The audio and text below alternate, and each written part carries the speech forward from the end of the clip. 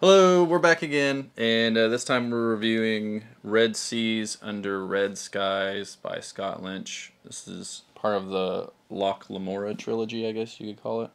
Book number 2. This is the pirate book. Yes. They do pirate stuff in this one. Alright, so we'll talk about non-spoiler, how our feelings are about the book, and then we'll go into spoilers, Let's talk about our feelings. Yeah, talk about our feelings, and then we will go into spoiler mode, and that also will obviously spoil the first one because whatever happened in the end of the first one goes into the second one, so. First book, great book. Very entertaining. 5 stars, right? Mm-hmm. Second book, really good book. Disclaimer, though, before I begin, I'm not a fan of pirates, really, at all. Like, we would go see the Pirates of the Caribbean movies, and I went because she likes the movies, and I like being with her, so naturally I go, but they're okay. Pirates are okay. I've just never found it interesting. They're just a bunch of dehydrated drunks that get scurvy on a boat in the ocean. That doesn't sound very appealing ever to me. I don't think there's any way you can really spruce that up or sexify it or whatever. So for me, it's just not an interesting premise for, reading nonfiction or fiction for me. So, but the book, I thought the book was still pretty good. What do you think? Oh, I love it. Well, let's give a brief summary of what the story is about, right? So they leave Comore in the book on a boat, mm-hmm. right? Yeah. They stow away. They don't stow away. No. They get on a boat. How you do it? You probably remember more than I do. I mean, I read it more, so yeah. Well, so the book picks up. It pretty much it picks up with Locke and the normal stuff, Jean doing heisty kind of stuff, and it's almost like a casino kind of situation.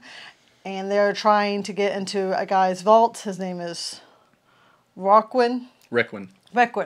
He has a vault that has very, very expensive taste in it. And they're trying to get in it so that they, obviously, like just any other Locke and Jacques Day. In the middle of all that, though, a guy named Stragos decides that he needs their help with... The Archon. Yeah. Needs their help with some stuff. He does something to make them do something, to make them help him. He's very coercive. It goes from there, yeah. And it's to do with, that's when the pirate starts, the whole pirate thing starts coming in. And they're on a pirate ship, and they do pirate things, and then... Naturally, they're not pirates, so... They meet some new characters that are really great, named Zamara and Isra. Zamira and Esri. Yeah, and she is... Zamira is the captain, and Esri is just a great character. She's like the lieutenant. So there's that. So that's the premise, okay? And so it's just them being pirates. Yay for me. Apparently not so much for him because he's not a big pirate fan. It's not my favorite book by any means, but of the three. But I did still enjoy it quite a bit. I did enjoy it more. I read it the first time and I audioed the second time. And the second time I enjoyed it more so than the first. So there's that. I think it was because the guy who reads these books does a very, very great, well job at... He's a very good voice actor. Yes, he is. So it made it more entertaining for me. But I still... I gave it 4 stars originally. The first book and the third book I gave, spoiler alert, I gave it 5 stars. But this one I gave 4 stars, but it's almost a 5-star with the audiobook. Like, it's almost there. It's not as great as the first one. I will have to say that. I disagree. But it's still very, very good. And Locke and his banter and the whole friendship between Locke and Jean is very, very... That's really what keeps the books going for me. That's what kept the book going for me as far as the second book goes, because I wasn't really interested in any of the other characters. Like Zamira, Esri, the Archon, Requin, Cylindri, who is Requin's assistant or bodyguard or whatever you want to call her. I mean, overall, the only interesting thing that I liked was something that happens later. Well, it's early in the book that Locke witnesses that really triggers him. I don't like that word triggers, but it's a good word to use in this case. Triggers him emotionally. He watches something happen. It's basically like poor people fighting for money or being abused for money, and that was compelling to me. But then nothing really happens with that. So, I mean, overall, generally the book is good. Yeah, I mean, if you like the first one, you'll probably like the second one, especially if you like pirate stuff. But I thought it was all right. I thought it was good. It was good. So, how many stars are you giving it? I'd give it like 3.5. Yeah. I say that because I did the audiobook. I haven't read the physical books yet of this series. That, like she said, probably is what kept me interested more in the story as opposed to maybe the paperback version. I don't know. I'd have to read it, but I found myself like tuning out of the book when I was listening to it, doing things, and so I would have to like rewind and go back to, that's an old word, rewind, and re-listen to some parts quite a bit. So that's how I know, for me at least, that it wasn't nearly as engaging as the first one. So sorry. But you are still going through the series because you are already on the third one. Yeah, so. I'm listening to the third one now, and it's pretty good so far. I like, they're back, on land, which is what I like, because there's just a whole lot more story that you can tell when you're on land as opposed to the sea or the ocean or water or whatever, I think, personally. When you're stuck on one boat. Mm-hmm. Yeah. So let's get back to this book, though. Yeah. So that's, I mean, I don't know what else we could say that's non-spoiler. Yeah, so we'll move into spoilers. Yeah. Spoilers! So yes, it's spoil section time. So, but we do think that if you enjoyed the first book and you are like, oh man, I'm glad it's a series, please keep going. And even if you don't like pirates like him, then you just know that it's one book. And if you really don't want to read it, just read a summary online or of the plot. Or, and then skip to the third book, and then you'll be good, because so far the third book's pretty good, I would say. Third book's my favorite. Anyway, so spoil time. I liked actually the scene though where in the very, very, very beginning of the book where they're doing the card games with the other two women, and they did their little trickery and so they're in another city now, and they're running a small time scam playing cards, and they're winning most of the time, but not too much. Right.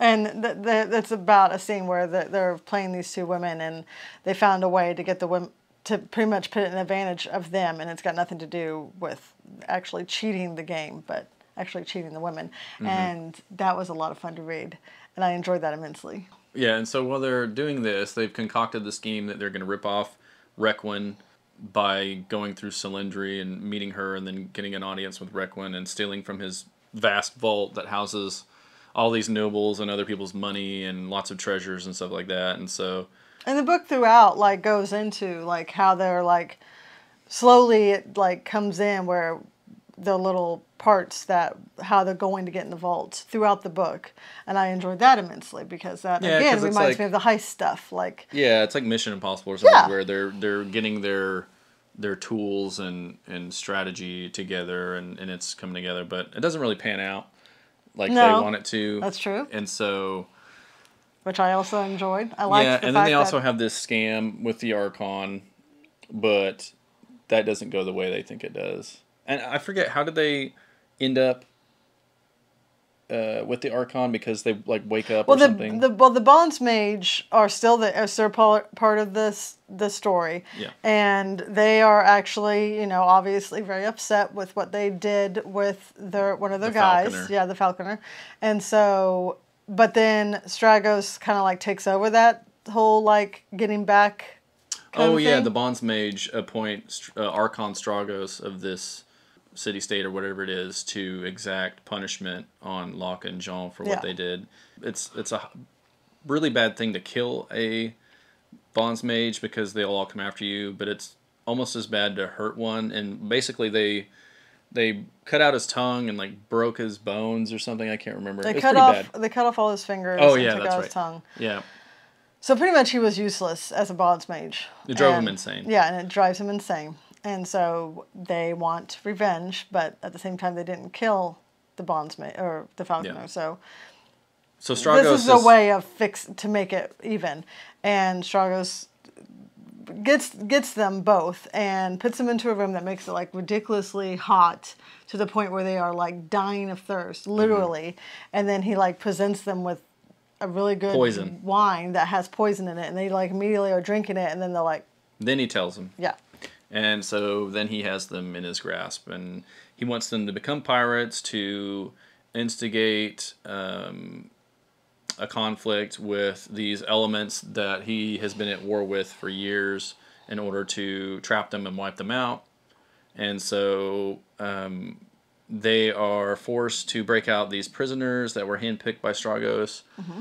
And he already has a ship for them, so they get the ship, they go out to sea, everything basically falls apart pretty fast because they're not real pirates. Yeah, they're playing make-believe, and they actually have one of the guy, I can't remember his name, but they have a fleet commander, I mean not a fleet commander, but they have an actual captain being their like assistant, but he has a heart attack and dies. Yes. And then the jig is up real quick. So then they also go into a storm. Yeah, so they get set out to a boat, but then another pirate ship comes, and that's when Zamira and Ezri come into play, take over the ship. They become prisoners. They eventually work their way into the good graces of the captain and Ezri. Jean falls in love with Ezri. They do some things to win the trust of these two. Locke eventually tells Zamira about. Tells him the truth. Yeah, tells him the truth. And then there's a kind of argument or conflict between Jean and Locke, so they're not really talking for a while. And eventually they come back together and decide that they're going to get back at both Requin and Stragos. They come up with a plan that, like, because it's like almost like kind of like Pirates of the Caribbean. There's like a whole like group of different kind of pirate ships, captains, and they all decide what they should do to like get back at Stragos. And so they say, yeah, we're totally on board with this. And then one of them decides he's not on board with this. And so... And it turns out one of the others really wasn't either. Yeah, right. And so he goes to take care of business and pretty much go there and destroy Zamira's ship and all the people. So that's a really cool scene. Yeah. I like that, where the pirate versus pirate action. This guy is like this huge bald guy. I can't remember his name, but he attacks them under the pirate flag, and there's this big battle, whatever you want to call it. And he has something up his sleeve. It's like this alchemical fire or a harpoon that once like thrown like burns unnaturally, and it will burn the ship down. He throws the spear, or somebody on the ship throws the spear, and it actually hits the ship. But Ezri, it either hits the ship or Ezri, she doesn't catch it, does she? Anyway, she ends up with the spear in her hands, knowing full well it's going to kill her, and it does. It burns her to death, but not before she manages to throw the spear back onto his ship. And no one's willing to save them, so yeah, that ship goes down. And pretty quickly. She does die. In a great blaze of fire. And so they survive. The ship's damaged, but they all survive. Ezri's dead.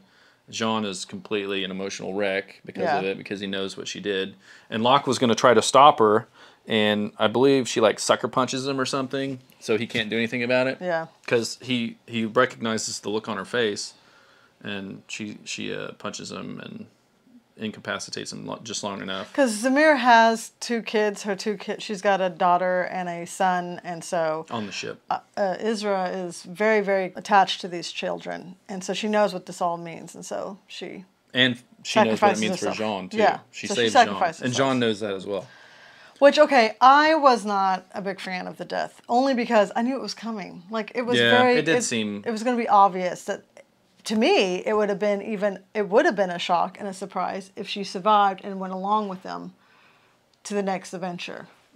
Because that was not something that I think you would have, as a reader, saw coming. Well, and that was the plan. So Ezri, Locke, and Jean had a plan to, once this was all over, they were going to purchase a ship and take some time off and sail around the world and maybe introduce her to their schemes on land. But of course that didn't work out. But like she said, you do kind of see it coming in the writing, even in the audiobook. Because I knew it was coming. It wasn't surprising at all. Because Jean just like absolutely loves her. It's like his first love, I think. I don't think he ever mentions anyone else. No, well, yeah. When you're reading the second book, you believe that this is the person that he's that's fell what in we're love with talking about, because I haven't read the third book. Right. So don't spoil anything. Yes, he's completely very, very much in love with her. And Locke finally, that's what gets them in an argument, because he's like, I'm not going to betray these people, so you do whatever you need to do, Locke, but just know that I'm not on board with betraying them anymore. Like, I'm not on board with lying to these people anymore. These are our kind of people. And then finally, Locke decides to tell the truth and be a part of the whole group. Okay, so let's move on to the end.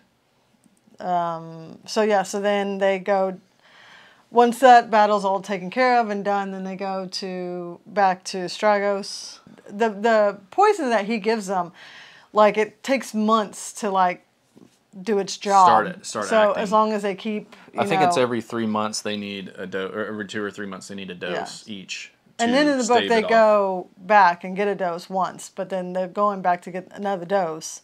And they don't get it.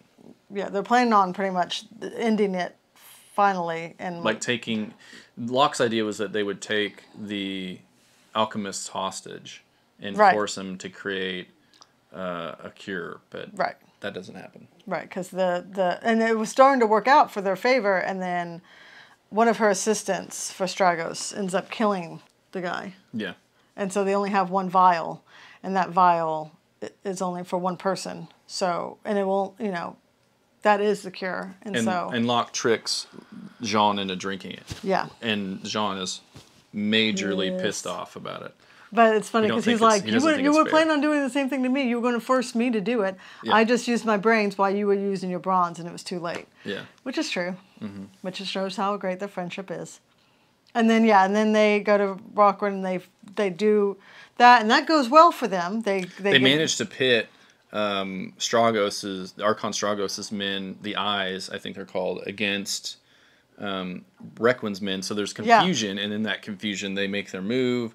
The idea was never actually to get into the vault because they figured out it wouldn't work. Right. After a certain point, and so they decided to just steal everything in Reckwin's office. They make their move against Cylindri in the office. They overpower her. They beat some guards, and they cut out all of his paintings out of the frames and steal some other stuff. Which was the plan all along. They wanted them to think that they were getting the vault, but in reality, they just wanted these.